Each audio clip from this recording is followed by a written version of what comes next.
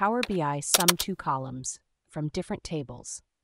If you're working with data in Power BI and need to sum columns from two different tables, you're in the right place. Let's break down the steps to make this process smooth and efficient.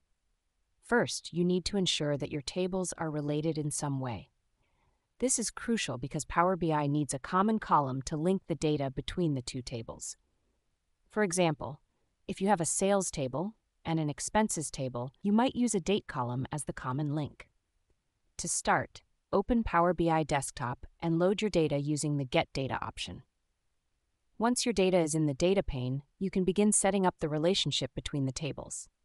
Go to the Model view and drag the common column, like the Date column, from one table to the corresponding column in the other table. This establishes the relationship needed for your calculations. Next, you'll create measures to sum the columns from each table. Under the Home tab, click on New Measure. For instance, if you have a sales table and an expenses table, you can create measures like this. Sales total equals sum, sales table, sales amount. Expenses total equals sum, expenses table, expenses amount. Now, to sum these two columns into a single measure, you can create another measure that adds the two totals together.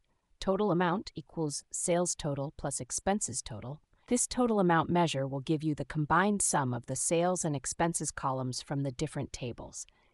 If you need to create a new column in one of the tables that includes the sum of columns from both tables, you can use the Related function.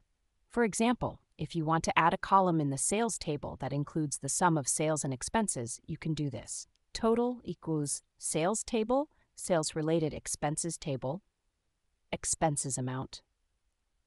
This assumes that the relationship between the tables is correctly set up. Another approach is to merge the tables using Power Query. You can do this by going to the Home ribbon in the Power Query editor, selecting Combine, and then choosing Merge Queries. Here, you can select the common column to merge the tables based on.